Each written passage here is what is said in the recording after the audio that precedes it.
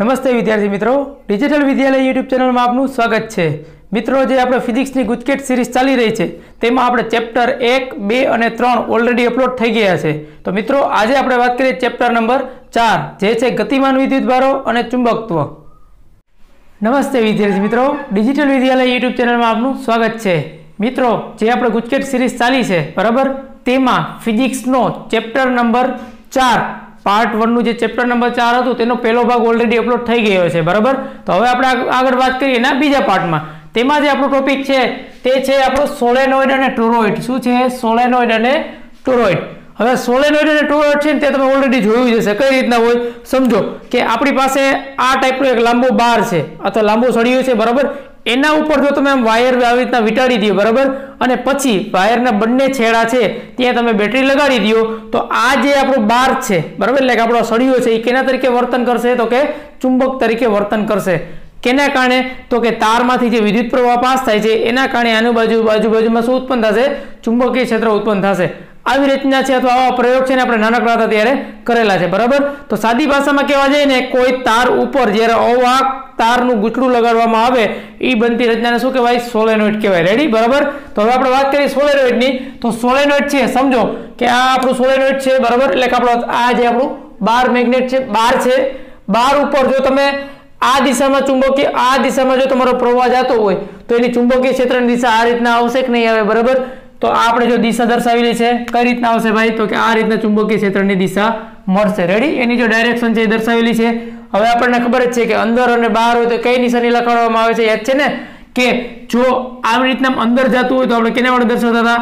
ચોકડી વડે, અને બહાર નીકળતું હોય તો મીંડા વડે બરાબર। ચોકડી મીંડુની આપણે વાત કરી હતી ને બરાબર, એ જ છે આખો કે જો અંદર જતું હોય તો ચોકડી વડે અને બહાર જતું હોય તો એને આપણે ડોટ વડે દર્શાવતા હતા। રેડી, હવે આપણે બહુ વધારે વાત નથી કરતા। સોલેનોઇડ છે એમાં ખાસ અગત્યની વસ્તુ આ છે, અંદર છે ને અંદર સોલેનોઇડની અંદર એટલે કે આપણો બાર છે બરાબર, એની અંદરની બાજુ છે ને અહીંયા ચુંબકીય ક્ષેત્ર રેખા કેવી એકબીજાને સમાંતર હોય। કેવી હોય? સમાંતર। જ્યારે આ આપણું સોલેનોઇડ છે તો એની બહારની બાજુ હોય બરાબર, એટલે બહારની બાજુ જે છે ત્યાં શું હોય ભાઈ? તો કે અહીંયા આપણું ચુંબકીય ક્ષેત્ર શૂન્ય હોય।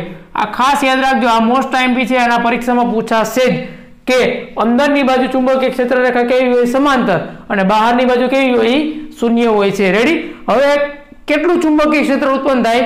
તો કે B = μ0 ni જેટલું। કેટલું? B = μ0 ni જેટલું। જ્યાં આ n છે એ એકમ લંબાઈ દીઠ આંટાની સંખ્યા છે। μ0 છે એટલે એ શું છે? તો તમને ખબર જ છે શું છે ભાઈ? તો કે ચુંબકની પરમિએબિલિટી, અને I એટલે કે એમાંથી પસાર થતો પ્રવાહ। ક્લિયર? કેટલું ચુંબકીય ક્ષેત્ર ઉત્પન્ન થાય? B = μ0 ni। સિમ્પલમાં યાદ રાખો તો B = મુની। શું કહેવાનું? B = મુની। આ આપણો μ0 અને આ એટલે ni થઈ ગયું મુની। Ready, B = μ0 ni। જે આ સ્મોલ n છે ને એ બહુ અગત્યનો છે।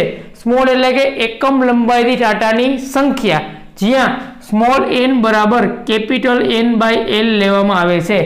L એટલે કે લંબાઈ અને n એટલે આંટાની સંખ્યા। રેડી, અને સ્મોલ n એટલે શું થશે? એકમ લંબાઈ દીઠ આંટાની સંખ્યા। ક્લિયર આટલું? હવે જો સોલેનોઇડ અને ટોરોઇડ એ બંને વચ્ચે ડિફરન્સ શું છે ખબર છે? સોલેનોઇડ છે ને આપણે લાંબો તાર કરીને બનાવીએ છીએ। રેડી, પણ હવે જો આનો જે છેલ્લો પોઈન્ટ અને પહેલો પોઈન્ટ એ બંને ભેગા કરીને આમ રાઉન્ડ શેપ કરી નાખો। કેવો શેપ? આ પહેલો પોઈન્ટ અને છેલ્લો પોઈન્ટ છે બરાબર, એને ભેગો કરીને આવી રીતના રાઉન્ડ શેપ કરી નાખો તો એ જે રાઉન્ડ શેપ બને છે એ શું બનશે? તમારું ટોરોઇડ। શું બનશે? ટોરોઇડ। સમજો કે આ પહેલો પાર્ટ છે અને આ છેલ્લો પાર્ટ છે, એને ભેગું કરી નાખો એટલે આ રીતના શેપ બની જાય કે ન બની જાય બરાબર। તો આ જે શેપ બને છે એને શું કહેશે આપણે? ટોરોઇડ। એનો શેપ કેના જેવો હોય? ઓલી યાદ છે ઓલી હવા ભરેલી ટ્યુબ આવતી બરાબર, અથવા ઓલો ડોનટ શેપ કહી છે ને બરાબર, અને આપણે ખાવામાં ઓલા મેંદુ વડા બરાબર, એનો જે શેપ છે ને એ ટાઈપનો જે શેપ હોય એને શું કહેવાય? ટોરોઇડ કહેવાય। શું કહેવાય? ટોરોઇડ। એટલે કે સોલેનોઇડનો પહેલો અને છેલ્લો એ બંને એન્ડ જોઈન્ટ કરતા જે બનતી રચના છે એને કહેવાય ટોરોઇડ બરાબર। હવે જો સોલેનોઇડ છે એનો જ આગળનો ભાગ શું છે? ટોરોઇડ છે। તો એમાં જેટલું ચુંબકીય ક્ષેત્ર ઉત્પન્ન થાય તેટલું આમાં પણ થવું જોઈએ। રેડી, તો સૂત્ર એ જ આવશે કયું? તો કે B = મુની। Ready, B = μ0 ni। હાલો, સૂત્ર એ થઈ ગયું કે થઈ ગયું? B = μ0 ni। પણ ખાસ યાદ રાખજો, અહીંયા લંબાઈ છે તો એકમ લંબાઈ દીઠ આંટાની સંખ્યા કેટલી થતી હતી? n = capital N/L। હવે આ કેવો શેપ છે? તો કે રાઉન્ડ શેપ છે બરાબર। તમને ખબર છે આ વર્તુળ શેપ હોય તો એનો પરિઘ કેટલો થાય? તો કે એની ટોટલ લંબાઈ એટલે એનો પરિઘ, અને પરિઘ કેટલો હોય? 2πr જેટલો હોય તો એનો મતલબ અહીંયા જે મારો સ્મોલ n આવશે કેટલો આવશે તો કે સ્મોલ n બરાબર કેપિટલ n ના છેદમાં 2πr. રેડી? બંને વચ્ચે ડિફરન્સ યાદ રાખજો. આમાં મ્યુ નોટ ni માં n/l કેપિટલ આવશે અને આમાં આવશે n બરાબર n/2πr. અહીંયા લંબાઈ છે અને અહીંયા પરિઘ છે. રેડી? ક્લિયર થઈ ગયું? અને ખાસ આ બંનેનો ઉપયોગ કઈ જગ્યાએ થાય તો કે આ બંનેનો ઉપયોગ છે સિન્ક્રોટ્રોન નામનું એક સાધન આવે છે, એટલે કે એક એવું ઇન્સ્ટ્રુમેન્ટ આવે છે કે ત્યાં આપણે અહીં ઉત્પન્ન થાય છે, ઉપયોગ થાય છે. રેડી? ક્લિયર? બરાબર? સમજાઈ ગયું આટલું? હવે આપણે વાત કરીએ બે સમાંતર વિદ્યુત પ્રવાહ ધારિત તાર પર લાગતું બળ. બરાબર? એમાં કઈ રીતના આવશે? ધારો કે મારી પાસે એક તાર આવી રીતના અહીંયા છે અને બીજો તાર અહીંયા રીતના છે. બરાબર? સમજો કઈ રીતના છે ભાઈ? એક તાર અહીંયા છે અને બીજો તાર અહીંયા છે. બરાબર? અને બંનેમાંથી એક જ દિશામાં વિદ્યુત પ્રવાહ પસાર થાય છે. કઈ દિશામાં? એક જ દિશામાં. ધારો કે આપણે અહીં લીધેલો છે આપણો તાર એક છે, આપણો IA પ્રવાહ પસાર થાય છે અને બીજો તાર છે એમાંથી કેટલો પ્રવાહ પસાર થાય છે તો કે IA તાર છે અને આ કેવો છે? B તાર. તો આમાંથી IA જેટલો પ્રવાહ પસાર થાય છે અને આમાંથી IB જેટલો. તો બંને કઈ દિશામાં થાય છે? એક જ દિશામાં છે અને બંનેની લંબાઈ કેટલી છે? L જેટલી લંબાઈ છે. બરાબર? હવે આપણને ખબર જ છે કે કોઈ પણ તાર હોય એમાંથી જો પ્રવાહ પસાર થતો હોય તો એના લીધે ઉત્પન્ન થતું ચુંબકીય ક્ષેત્રનું સૂત્ર શું છે ભાઈ? તો કે B બરાબર mu naught I upon 2πd. બરાબર? શું આવશે ભાઈ? B બરાબર mu naught I upon 2πd, જ્યાં d છે શું છે? ડિસ્ટન્સ છે. બરાબર? ક્લિયર? B બરાબર mu naught I upon 2πd. Ready? હવે આ કેને કારણે થાય છે તો કે આ જેટલો આપણો આ A તાર છે એના કારણે ઉત્પન્ન થતું ચુંબકીય ક્ષેત્ર છે. બરાબર? હવે તમને ખબર જ છે કે આ એક તાર અહીંયા છે અને બીજો તાર અહીંયા છે. બરાબર? તો આ તારના કારણે ચુંબકીય ક્ષેત્ર આવી રીતના ઉત્પન્ન થાય છે. તો એ તાર છે એ બીજા તાર ઉપર બળ લગાડશે. તો કેટલું બળ લગાડશે એ આપણે ભણી ગયા છીએ. શું વાત કરી હતી ભાઈ? કે કોઈ પણ તાર ઉપર લાગતું ચુંબકીય ક્ષેત્રને કારણે કેટલું બળ લાગે ભાઈ? તો કે F બરાબર બિલ જેટલું. યાદ છે ને તમને? આપણે વાત કરી હતી આગળના. રેડી? શું વાત કરી હતી ભાઈ? F બરાબર બિલ સાઇન થીટા વાળું. યાદ છે? IL ક્રોસ B માં આપણે કર્યું હતું. તો F બરાબર બિલ જેટલું બળ લાગશે. બરાબર? તો સમજો કે આ તારને કારણે, કયા તારને કારણે ભાઈ? A તારને કારણે B તાર ઉપર લાગતું બળ કેટલું આવશે ભાઈ? F બરાબર BIL. ઉત્પન્ન કેમાં થાય ચુંબકીય ક્ષેત્ર? પહેલા તારમાં, એટલા માટે BA. લાગે કે ને તો કે બીજા તારને, તો બીજા તારનો IB. અને લંબાઈ કેટલી છે? L. તો L નો L. થઈ ગયું? સમજાઈ ગયું? પહેલા તારને કારણે બીજા ઉપર લાગતું બળ F બરાબર બિલ. પણ પહેલા તારને કારણે છે એટલે પહેલાનું ચુંબકીય ક્ષેત્ર લેવું પડે. તો પહેલાનું ચુંબકીય ક્ષેત્ર છે BA અને અહીંયા લાગે ક્યાં? IB અને L ઉપર. થઈ ગયું? હવે આ BA છે એટલે કે આ BA ની વેલ્યુ ક્યાં મૂકવાની? આપણે આ BA ની વેલ્યુ આપણે આમાં મૂકી દેવાની. બરાબર? Mu naught I1 upon 2πd. જો mu naught IA upon 2πd અને આ આપણો IB અને આ આપણો L. એમને સાદી ભાષામાં યાદ રાખવું હોય તો કઈ રીતના થશે ભાઈ? F બરાબર mu naught I1 I2 L upon 2πd અથવા mu naught IA IB L upon 2πd અથવા 2πr. જે પણ આપેલું એ તમારે આપણે અહીંયા મૂકી દેવાનું થશે. રેડી? એનો મતલબ જ્યારે બે તમારા તાર આમ સમાંતર હોય તો એક તાર બીજા પર જેટલું બળ લગાડે છે એટલું જ પેલો તાર કેના ઉપર? બીજા તાર ઉપર લગાડશે. રેડી? ક્લિયર? બંનેના બળના મૂલ્ય કેટલા થશે? સરખા જ થશે. રેડી? એટલો મતલબ એવો થયો કે AB ને મારે અથવા BA ઉપર ફોર્સ લગાડે તો બંનેની વેલ્યુ કેવી થશે? સરખી. ખાલી ડાયરેક્શન કેવી થશે? અલગ અલગ થશે. રેડી? ક્લિયર? સમજો કે હું અહીંથી આમ કોકને મારું છું તો ઓલો સામે મારતો હોય. બરાબર? તો ફોર્સ બંનેના સરખા લાગતા હોય તો ડાયરેક્શન કેવી થાય? એકબીજાની ઉલટી થાય કે ન થાય? બરાબર? એટલા માટે આપણે અહીંયા માઇનસ સાઇન આવશે. ક્લિયર? હવે ખાસ અગત્યનું જે MCQ માં પૂછાય એવો પ્રશ્ન કયો? તો કે જો બે તાર સમાંતર હોય અને બંનેમાં એક જ દિશામાં પ્રવાહ જતો હોય. કેવી દિશામાં ભાઈ? એક જ દિશામાં જો પ્રવાહ જતો હોય તો તે બંને વચ્ચે શું થશે ભાઈ? આકર્ષણ થશે. શું થશે? આકર્ષણ. આ ખાસ યાદ રાખજો. ધારો કે આ બે તાર પર પ્રવાહ બંને એક જ દિશામાં છે તો આ બંને તાર વચ્ચે શું થશે ભાઈ? તો કે આકર્ષણ થશે. પણ જો એક છે એ આમ પ્રવાહ જાય છે, બીજો છે આમ જાય છે, એટલે કે વિરુદ્ધ દિશામાં જાય છે, તો એવા સમયે એ બંને તાર વચ્ચે શું થશે ભાઈ? અપાકર્ષણ. આ ખાસ મોસ્ટ MP છે, આ તમે પાકું કરી જ લેજો. આનો MCQ છે એ પૂછાય જ છે. શું? તો કે જો બે સમાંતર હોય તો એની વચ્ચે આકર્ષણ થાય અને જો સમાંતર ન હોય તો એના વચ્ચે શું થશે? અપાકર્ષણ થશે. રેડી? ક્લિયર? હવે આ જે પ્રયોગ છે કોને કર્યો હતો ભાઈ? તો કે ફેરાડે નામના વૈજ્ઞાનિકે કર્યો હતો. એમાં જો તમે બધી વસ્તુમાં યુનિટ લેવામાં આવે, આ બધીની વેલ્યુ જો તમે એક એક કરીને લેવામાં આવે તો શું થશે ભાઈ? તો કે તમને લાગતું બળ છે એ F બરાબર 2 × 10⁷ ન્યૂટન જેટલું મળશે. કેટલું મળશે ભાઈ? F બરાબર 2 × 10⁷ ન્યૂટન. રેડી? ક્લિયર? તો આના ઉપરથી આપણે જે ફેરાડે પ્રયોગ આપ્યો હતો બરાબર, તો એના ઉપરથી આપણે એક વ્યાખ્યા પણ કરી શકીએ વિદ્યુત પ્રવાહની, અને વિદ્યુત પ્રવાહ ઉપરથી આપણે વિદ્યુત ભારની વ્યાખ્યા પણ કરી શકીએ બરાબર. તો આપણે અહીંયા જે એમ્પિયર વ્યાખ્યા આપી છે 1 એમ્પિયર, એ આપણે જોઈએ. શું આવશે ભાઈ? તો કે કોઈ પણ સુવાહકમાંથી 1 એમ્પિયર વિદ્યુત પ્રવાહ પસાર કરવામાં આવે. કેટલો? 1 એમ્પિયર વિદ્યુત પ્રવાહ પસાર કરવામાં આવે કેટલા ટાઈમમાં? તો કે 1 સેકન્ડમાં. 1 સેકન્ડમાં 1 એમ્પિયર વિદ્યુત પ્રવાહ પસાર થાય તો પસાર થતો વિદ્યુત ભારનો જથ્થો 1 કુલમ કહેવાય. શું કહેવાય? 1 કુલમ કહેવાય. સાદી ભાષામાં કહી તો આપણે આમ કરતા યાદ છે ભાઈ, Q બરાબર IT. I 1 હોય અને I 1 હોય, આ બે 1 1 હોય તો આ કે હું કેવો છું? 1 નો 1 જ છું બરાબર. એટલે કે Q બરાબર 1 એટલે કે વિદ્યુત ભારનો પસાર થતો જથ્થો 1 કુલમ કહેવાય. રેડી? ક્લિયર? આ ખાસ તમે આ છે એ યાદ રાખી લેજો, બળની વેલ્યુ અને આ આપણું સૂત્ર છે તે. રેડી? આગળ વધીએ આપણે. હવે આગળનો ટોપિક છે આપણો ગુચડા ઉપર લાગતું ટોર્ક. શું છે ભાઈ? ગુચડા ઉપર લાગતું ટોર્ક. હવે એમાં કઈ રીતના આવશે કે ગુચડા ઉપર લાગતું ટોર્ક છે એમાં સમજો કે આપણી પાસે ચુંબક છે. કોણ છે ભાઈ? આ આપણો N ધ્રુવ છે અને આ આપણો S ધ્રુવ છે બરાબર. હવે સમજો કે આ ચુંબકની વચ્ચે આપણે ગુચડું રાખેલું છે. શું છે ભાઈ? ગુચડું રાખેલું છે બરાબર. અને આ ગુચડું છે તેમાંથી પસાર થતો પ્રવાહ, આ બાજુથી જે પ્રવાહ પસાર થાય છે એની ડાયરેક્શન આપણે આમ દર્શાવેલી છે. રેડી? તો એના કારણે આ ચુંબકીય ક્ષેત્ર છે એના કારણે ગુચડા પર લાગતું ટોર્કનું સૂત્ર શું આવશે ભાઈ? ટો બરાબર IAB sin θ. શું આવશે ભાઈ? ટો બરાબર IAB sin θ. હવે સમજો તમને n આટા આપેલા હોય તો તમારે શું કરવાનું? ધીરેથી અહીંયા n વડે ગુણી નાખવાનું. શું કરવાનું? n વડે ગુણી નાખવાનું બરાબર.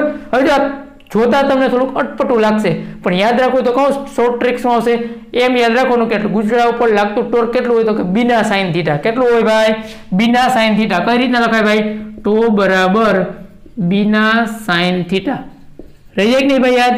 શું કરવાનું? ટો બરાબર બીના sin θ.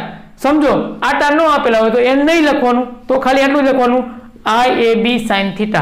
હવે ખાસ અગત્યનું, એમાં તમારું જે ચુંબકીય ક્ષેત્ર B છે એ B નું B જ રહેશે. જ્યાં તમારો IA છે, કોણ છે ભાઈ? IA બરાબર. એ IA છે એને M વડે દર્શાવાય. કેના વડે ભાઈ? M. અને આ M છે એને શું કહેવાય? તો કે ચુંબકીય ડાયપોલ મોમેન્ટ. શું કહેવાય? ચુંબકીય ડાયપોલ મોમેન્ટ. અને ઘણી વખત એ M છે એની જગ્યાએ જો તમને PE આપે તો પણ કેવું છે? સરખું જ છે. શું ભાઈ? M અને P એટલે કે ચુંબકીય ડાયપોલ મોમેન્ટ છે એ કેવી થશે? બંનેની સરખી જ થશે. એટલે M બરાબર IA અથવા PE બરાબર IA કહીએ તો પણ કઈ ખોટું છે નહીં. હવે તમને ખબર જ છે કે જો sin θ હોય તો કઈ પ્રોડક્ટ આવે ભાઈ? ક્રોસ આવે કે ન આવે? બરાબર ને? ડોટમાં આપણે કોસ કરતા હતા અને જો આવી રીતના યાદ છે ભાઈ આપણે શું કરતા હતા ભાઈ? તો કે ડોટ હોય તો cos θ અને ક્રોસ હોય તો sin θ. તો એનો મતલબ અહીંયા જો sin θ હોય તો મારે અહીંયા કઈ પ્રોડક્ટ આવશે ભાઈ? ક્રોસ આવશે. તો ટો બરાબર M ક્રોસ B. અને ઘણી વખત જો તમને અહીંયા M ની જગ્યાએ કદાચ મ્યુ ક્રોસ B આપે ને તો પણ સાચું છે બરાબર. એ ઘણી બધી બુકમાં લખેલું છે એટલા માટે ટો બરાબર મ્યુ પણ ચાલે અને ટો બરાબર PE ક્રોસ B પણ ચાલે.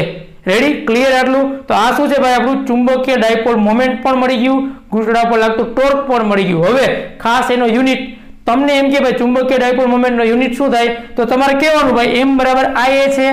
I એટલે કે પ્રવાહ અને પ્રવાહનું થાય એમ્પિયર. A એટલે ક્ષેત્રફળ, ક્ષેત્રફળનું થાય મીટર સ્ક્વેર. તો એનો મતલબ I બરાબર એમ્પિયર, A બરાબર મીટર સ્ક્વેર. તો શું થશે ભાઈ? તો કે એમ્પિયર ઇન્ટુ મીટર સ્ક્વેર થશે. શું થશે ભાઈ? Ampere into metre square. Ready? Clear આટલું? તો મિત્રો આપણે જો આગળના ટોપિકની વાત કરીએ તો તે આપણનો આગળનો ટોપિક છે કે ચુંબકીય ડાયપોલ તરીકે વર્તુળાકાર ગુચડું બરાબર. તો તેમાં કઈ રીતના આપણે આવતું હતું? તો કે તેમાં આપણે આ રીતના આવતું હતું કે જો B બરાબર μ0 IR² છેદમાં 2x³ + r³ / 3/2. એટલે કે x છે જો એ r કરતા બહુ મોટો હોય તો આપણે ડાયરેક્ટ આપણે લખી શકીએ. શું લખી શકીએ ભાઈ?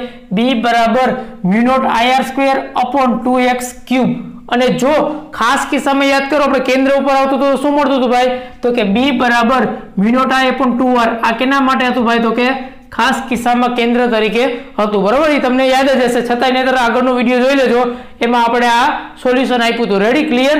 આ કેન્દ્ર ઉપર છે અને આ એ કેવું છે ભાઈ, x અંતર બહુ મોટું હોય તો આ એના માટે છે. રેડી. હવે જેવી રીતના આપણે વિદ્યુતમાં વિદ્યુત ડાયપોલની વાત કરી હતી, ત્યાં આપણે અક્ષ ઉપર અને વિષુવવૃત્ત રેખા ઉપર આપણે જે વિદ્યુત ક્ષેત્ર જોયું હતું, તેવી જ રીતના ડાયપોલના કારણે ડાયપોલની અક્ષ ઉપર ચુંબકીય ક્ષેત્ર અને ડાયપોલના લંબ દ્વિભાજક ઉપર ચુંબકીય ક્ષેત્રની વાત કરીએ તો ડાયરેક્ટ સૂત્ર જ યાદ રાખવાનું છે, બીજું કાંઈ કરવાનું છે નહીં. b બરાબર મ્યુ નોટ અપોન 4 પાઈ 2m ના છેદમાં x ક્યુબ. યાદ રાખજો, વાહ આપણે કોણ આવતું તો ભાઈ, p આવતો. ત્યાં છે ને ભાઈ, p એટલે વિદ્યુત ડાયપોલ આવતું હતો. અહીંયા આપણો કોણ છે ભાઈ, m એટલે ચુંબકીય ડાયપોલ. રેડી, યાદ છે ને, મ્યુ નોટ અપોન 4 પાઈ 2m ના છેદમાં x ક્યુબ. આ ક્યાં છે, ડાયપોલ ઉપર. હવે વાત કરીએ આપણે ડાયપોલના લંબ દ્વિભાજક. આ છે ડાયપોલની અક્ષ ઉપર અને આ છે લંબ દ્વિભાજક.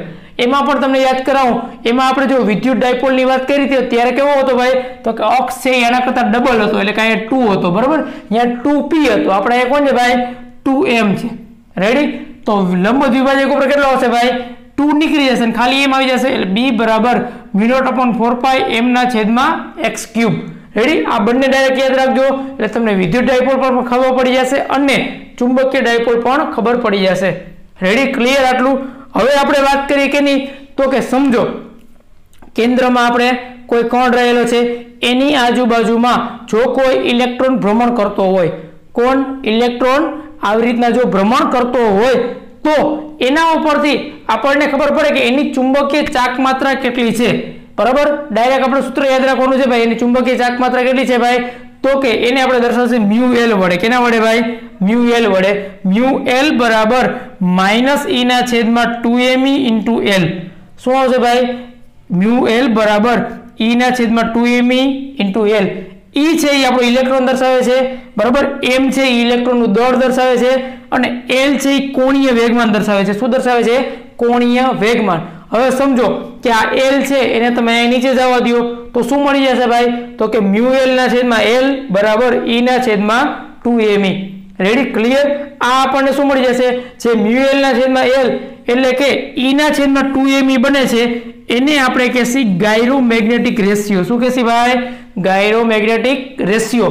એ કઈ રીતના મળશે, તમારે અહીંયા ઇલેક્ટ્રોનનો જે ચાર્જની વેલ્યુ છે કેટલી છે ભાઈ, 1.6 × 10⁻19 કુલમ એ મૂકવાની અને ઇલેક્ટ્રોનનું દળ કેટલું છે ભાઈ, 9.1 વાળું છે ને, બરાબર. એ તમારે અહીંયા મૂકવાનું, એટલે તમને જે બંને રેશિયોનો આન્સર આવશે કેટલો આવશે ભાઈ, 8.8 × 10⁻10. કેટલો આવશે, 8.8 × 10⁻10. સાદી ભાષામાં યાદ રાખવું હોય ને તો શું યાદ રાખવાનું ભાઈ, 8 8 10 10. શું યાદ રાખવાનું, 8 8 10 10, એટલે કે 8.8 × 10⁻10. એકમ શું થાય, તો કે આ તો ભાઈ આપણો કુલમ અને આ છે આપણો કિલોગ્રામ, એટલે કુલમ પર કિલોગ્રામ. ખાસ યાદ રાખજો, આ વેલ્યુ પૂછાઈ શકે કે ગાયરોમેગ્નેટિક રેશિયોની વેલ્યુ કેટલી હોય, 8.8 × 10⁻10. Ready, clear. હવે આ જે આપણે વાત કરી હતી ને કે ભાઈ સેન્ટરમાં કોઈ પણ કણ હોય એની આજુબાજુમાં ઇલેક્ટ્રોન જો ભ્રમણ કરતો હોય, બરાબર, તો એ કઈ કક્ષામાં ભ્રમણ કરતો હોય, તો એનો જે સિદ્ધાંત છે ને એ આપણે બોહર નામના વૈજ્ઞાનિકે આપ્યો. કેને આપ્યો ભાઈ, બોહર નામના વૈજ્ઞાનિકે. એને આપણે શું કહેતા હતા ભાઈ, બોહરનો અધિતર્ક. શું હતો ભાઈ, તો કે ઇલેક્ટ્રોન શક્ય હોય એવી અનંત કક્ષામાંથી એવી જ કક્ષામાં ભ્રમણ કરી શકે કે જેનું કોણીય વેગમાન કેટલું હોય ભાઈ, nh/2π ના ગુણાંકમાં હોય. એટલે nh/2π ના ગુણાંકમાં હોય તો એને આપણે શું કહેતા હતા ભાઈ, કોણીય વેગમાન. યાદ છે ને, કોણીય વેગમાનને કેના વડે દર્શાવતા હતા ભાઈ, l વડે. એટલે l બરાબર nh/2π. આ શું થયું ભાઈ, બોહરનો અધિતર્ક થયો. બીજું કે n ની વેલ્યુ મૂકો, h એટલે કે પ્લાન્ક અચળાંકની વેલ્યુ મૂકો અને 2π ની વેલ્યુ મૂકો તો તમને જે મ્યુ એલ છે, શું છે ભાઈ આપણો મ્યુ એલ, એનો જે આન્સર મળશે કેટલો મળશે ભાઈ, 9.27 × 10⁻24. કેટલે મળશે ભાઈ, 9.27 × 10⁻24 ampere into metre square. Ready? આ ખાસ વેલ્યુ યાદ રાખજો. આ કેના તરીકે વર્ક થાય છે ભાઈ? તો કે બોહરનો મેગ્નેટોન. કેના તરીકે? બોહરનો મેગ્નેટોન. આ વેલ્યુ કેના ઉપરથી આવી? તો કે બોહરનો અધિતર્ક હતો કે ઇલેક્ટ્રોન કઈ કક્ષામાં ભ્રમણ કરી શકે, એનામાં જો તમે વેલ્યુ મૂકશો તો એના ઉપરથી તમને આ વેલ્યુ મળી જશે. થઈ ગયું ક્લિયર? પહેલે આપણે વાત કરી, કેની વાત કરી ભાઈ? તો કે ચુંબકીય ડાયપોલ છે, બરાબર, એના કઈ રીતના ચુંબકીય ક્ષેત્ર ઉત્પન્ન થાય છે, ખાસ કિસ્સા જોયા. અને બીજું કે એમાં અક્ષ ઉપર કેટલું હોય અને વિષુવૃત્ત રેખા ઉપર એટલે કે લંબ દ્વિભાજક ઉપર કેટલું હોય, બરાબર, તે આપણે જોયું. અને પછી આપણે વાત કરી કેની? ચુંબકીય ચાકમાત્રાની. રેડી? ચુંબકીય ચાકમાત્રા એટલે ચુંબકીય ડાયપોલ મોમેન્ટ. ક્લિયર? હવે આ ચેપ્ટરનો જે ખાસ અગત્યનો ટોપિક છે એટલે કે ગેલ્વેનોમીટર, આપણો લાસ્ટ ટોપિક છે, બરાબર. જો આપણે એની વાત કરીએ તો તે આપણને આપેલું છે ભાઈ ગેલ્વેનોમીટર છે એ ખબર હોય તો કેટલા ટાઈપના હોય ભાઈ? બે. એચ એન ક્યુ ક્યુ, એક તો ચલિત હોય અને બીજું કેવું હોય? કિલકિત. રેડી? એટલે કે પિવોટેડ હોય, બરાબર. તો એ આપણે જે ગેલ્વેનોમીટર છે એ ક્યાં વપરાય? તો કે જો એમાં પ્રવાહ પસાર થતો હોય ને તો એ શું દર્શાવે? ડિફ્લેક્શન દર્શાવે, બરાબર ને? પ્રયોગશાળામાં તમે ગેલ્વેનોમીટર જોયા જ છે, બરાબર. પણ ખાસ એનું જે ચુંબકીય ક્ષેત્ર હોય કઈ દિશામાં હોય પૂછાતું હોય તમને કે ભાઈ ગેલ્વેનોમીટર છે એની અંદર આવેલું ચુંબકીય ક્ષેત્ર કઈ દિશામાં હોય તો તમારે ધીરેથી કહી દેવાનું કે ભાઈ ત્રિજ્યાવર્તી દિશામાં હોય. શેમાં હોય? ત્રિજ્યાવર્તી દિશામાં હોય. અને બીજું ખાસ હમણાં આપણે આગળનો ટોપિક જોયો ને, કયો જોયો તો ભાઈ? કે ગૂંચળા ઉપર લાગતું ટોર્ક. આપણે આવી રીતના યાદ છે, આપણે આકૃતિ બનાવેલી હતી, એના ઉપર લાગતું ટોર્ક. એના ઉપર જે લાગતું ટોર્ક છે એ આ સિદ્ધાંત ઉપર છે ને એ ગેલ્વેનોમીટર વર્ક કરે છે. કયા સિદ્ધાંત ઉપર? ગૂંચળા ઉપર લાગતું ટોર્ક. રેડી? આ સિદ્ધાંત ઉપર ગેલ્વેનોમીટર વર્ક કરે છે. તો ભાઈ કેટલું ટોર્ક લાગે એ આપણે યાદ કર્યું હતું. કયા ઉપર ભાઈ? તો કે આપણે એમ કહેતા હતા આઈ એને બી અને શોર્ટમાં કહીએ તો બીના, એટલે કે ટો બરાબર બીના ઉપર ગેલ્વેનોમીટરના ગૂંચળા ઉપર ટોર્ક લાગશે. અને ખબર હોય તો ઓલું ગેલ્વેનોમીટર હોય ને એમાં ખબર હોય દર્શક કાંટો આપેલો હોય એ આમ થતો હોય, થાય કે ન થાય? બરાબર. તો સમજો કે થોડોક પ્રવાહ પસાર થાય તો જરાક થશે, વધારે પ્રવાહ પસાર થાય તો વધારે થશે. તો ડિપેન્ડ કેના ઉપર હોય? તો કે એને આપેલા આવર્તક અને પુનઃસ્થાપક ટોર્ક ઉપર. કેના ઉપર હોય? આવર્તક ટોર્ક અને પુનઃસ્થાપક ટોર્ક, બરાબર. એટલે કે ટો બરાબર કે ફાઈ અને ટો બરાબર બીના. આ બંને આવર્તક અને પુનઃસ્થાપક આ બંને સરખામણી કરો એટલે એના ઉપરથી તમને જો કે છે એ આવી જાય તો નીચે આવી જાય તો શું બની જશે? ફાઈ બરાબર BAN/K × I. તો આના ઉપરથી આપણે એમ કહેવાય કે ફાઈ એટલે કે આપણું જે વળ અચળાંક છે કેનો? ગેલ્વેનોમીટરનો વળ અચળાંક કેના ઉપર આધાર રાખે છે? તો કે ફાઈ ચલે છે I. કેના ઉપર? ફાઈ ચલે છે I. એનો મતલબ ફાઈ છે એ પ્રવાહ ઉપર આધાર રાખે છે. જો વધારે પ્રવાહ જાય તો ગેલ્વેનોમીટર ખબર હોય તો આમ થવા માંડે, બરાબર. અને જો ધીમે ધીમે જતો હોય સ્લો મોશનમાં તો આમ ધીમે ધીમે જાય. રેડી? ક્લિયર? એનો મતલબ ગૂંચળાનું આવર્તન કેટલું થશે એ કેના ઉપર આધાર રાખે છે ભાઈ? તો કે પ્રવાહ ઉપર આધાર રાખે છે. રેડી? ક્લિયર? હવે તમને ખબર હોય તો કે કેટલો પ્રવાહ પસાર થાય છે એ જો મારે માપવું હોય તો એના માટે કયું સાધન વપરાય? એમીટર વપરાય, બરાબર.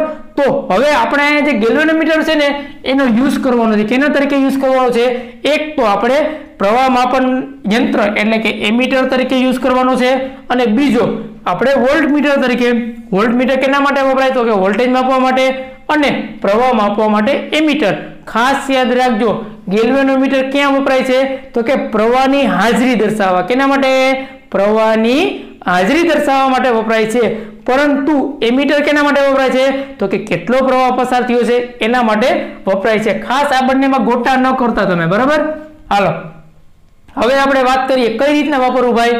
તો કે ગેલ્વેનોમીટરને જો તમે એમીટર તરીકે વાપરવું હોય તો કેના તરીકે? એમીટર તરીકે વાપરવું હોય તો તમારે શું કરવાનું છે ભાઈ? એને તમારે ડાયરેક્ટ શ્રેણીમાં જોડવાનું. શેમાં જોડવાનું ભાઈ?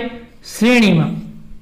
ખાસ યાદ રાખજો આ ગેલ્વેનોમીટરને તમારે એમીટર તરીકે વાપરવું હોય તો શ્રેણીમાં જોડવાનું. અને શ્રેણીમાં જોડો તો ભાઈ બે ખામી ઉદ્ભવે. કઈ? તો કે એક તો ગેલ્વેનોમીટર ખૂબ જ સંવેદનશીલ હોય એટલે કે જો જરાક પ્રવાહ પસાર થાય, કેવો જરાક એટલે માઇક્રો એમ્પિયરના ક્રમનો જો પસાર થાય ને પ્રવાહ તોય ગેલ્વેનોમીટરને નુકસાન થાય. કારણ કે ગેલ્વેનોમીટર ડાયરેક્ટ ફટાક કરતું આમ હોય આમ પહોંચી જાય, બરાબર. ઘણી વખત બરી પણ જાય. બરી જાય કે ન બરી જાય? બરાબર. એટલે કે સંવેદનશીલ હોય અને બીજું કે એને શ્રેણીમાં જોડતા ડાયરેક્ટ નુકસાન થાય. શું કામ ભાઈ? શ્રેણીમાં તો ડાયરેક્ટ વધારે પ્રવાહ આવે, બરાબર, પણ ઉપયોગ માટે તમારે જોડવાનું છે એમાં ભાઈ શ્રેણીમાં, બરાબર।